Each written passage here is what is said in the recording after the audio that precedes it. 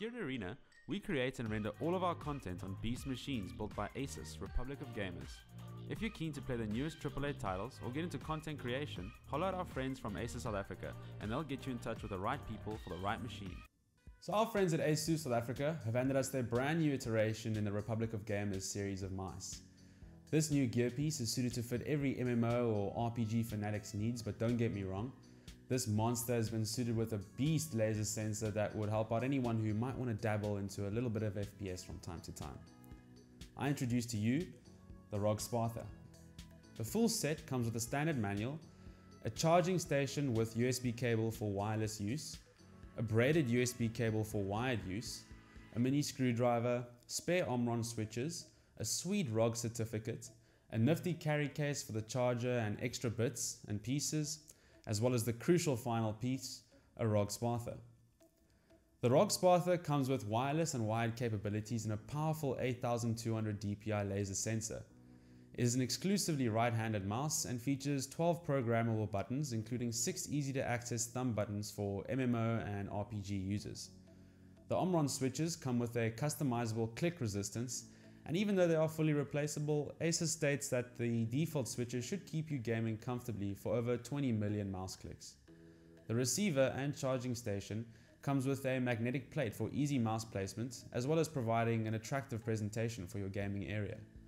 The extensive features, including fully customizable RGB lighting over 3 different zones, may give the impression that the mouse could turn out to be a flimsy chunk of metal, but luckily for us, ROG have made sure the Spatha's features are firmly built around a sturdy magnesium alloy chassis. Inside this beast, we have the previously mentioned 8200 dpi laser sensor, a maximum IPS of 150, 30G acceleration, a lift-off distance of 1 to 5 mm, as well as a 2000 Hz polling rate in wired mode and a 1000 Hz in wireless mode. Even though the Spatha is primarily designed for MMO and RPG use, the 2-step clutch quality sensor and comfortable design make it an agreeable choice for other genres including RTS and MOBA.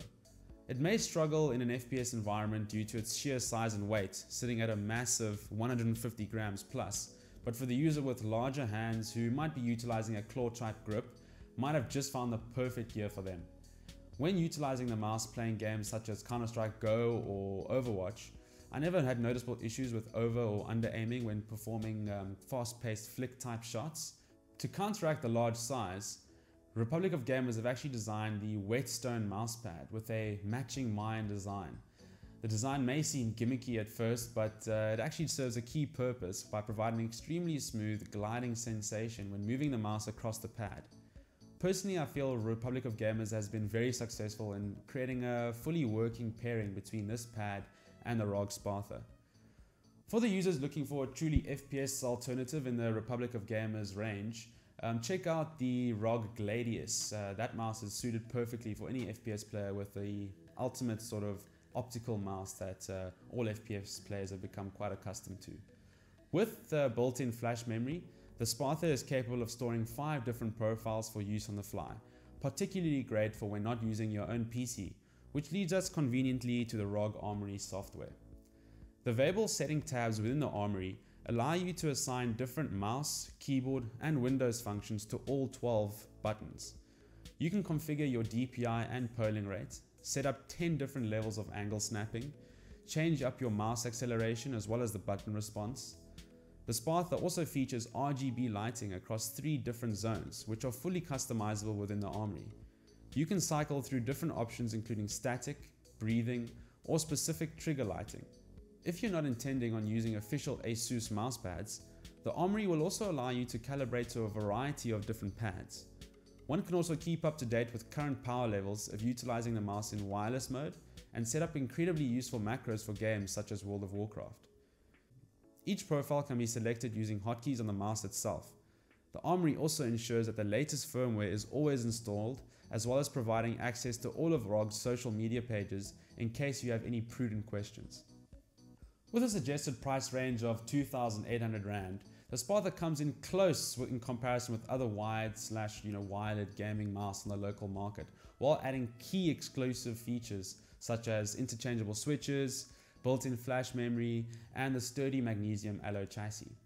Considering the features and intended use for the Spatha, as well as the current exchange rate, we wouldn't consider the suggested price at all far-fetched.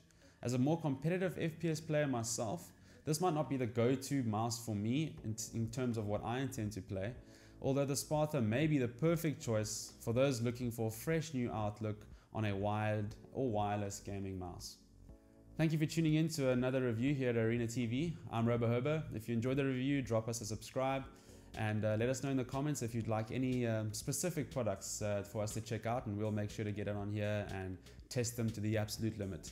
Cheers guys.